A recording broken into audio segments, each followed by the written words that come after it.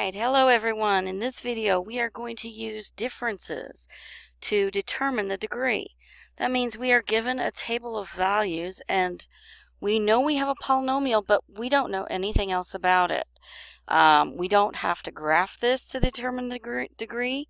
What we have to do is find what is known as some books call them common differences or just differences.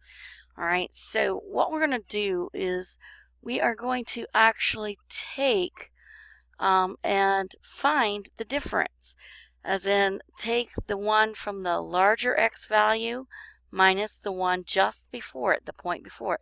Now, we're not subtracting x values, we subtract the y values. So that means I am going to take negative 7 minus 9.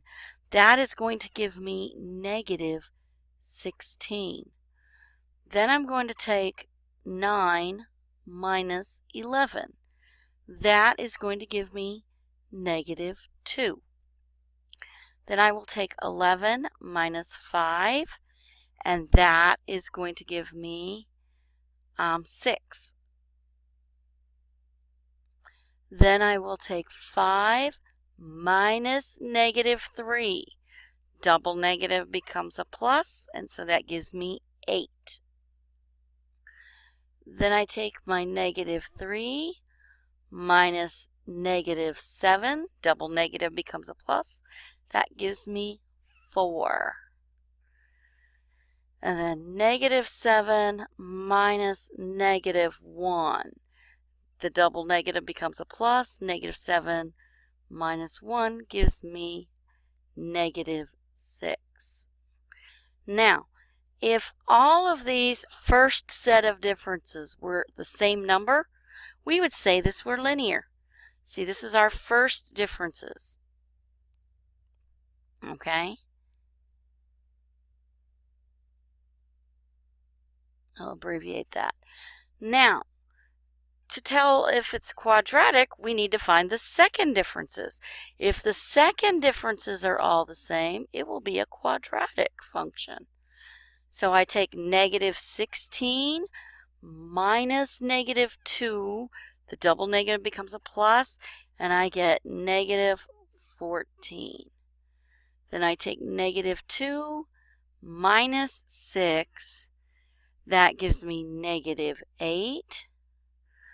Then I take 6 minus 8. And that gives me negative 2. Then I take 8 minus 4. That gives me 4. And then last I take 4 minus negative 6. The double negative becomes a plus, and that gives me 10. These are my second differences.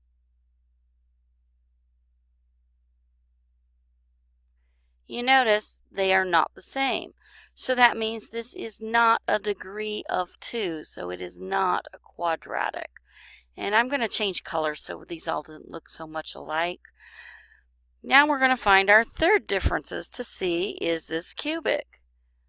Negative 14 minus negative 8. The double negative becomes a plus, and I get negative 6.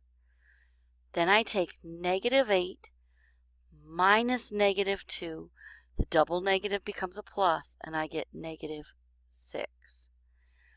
Then I take negative 2 minus 4, and I get negative 6. And last I take 4 minus 10, I get negative 6. You notice my third differences are all the same number, negative 6. So what does that tell me?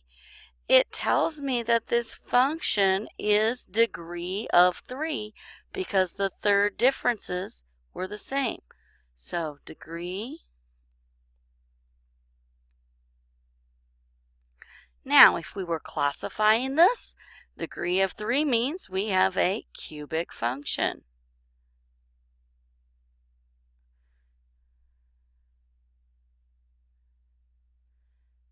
I think that's pretty cool, really. So, pretty awesome. Does this work every time? Yes, it does. If you have a linear function, your first differences will be the same number. If you have a quadratic function, the second differences would be the same number. If you have a cubic function, your third differences would be the same number. If you had a quartic function, it would be the fourth differences that would be the same. Or a quintic function would have the fifth differences, the same number. That is pretty cool. Alrighty, have a wonderful day.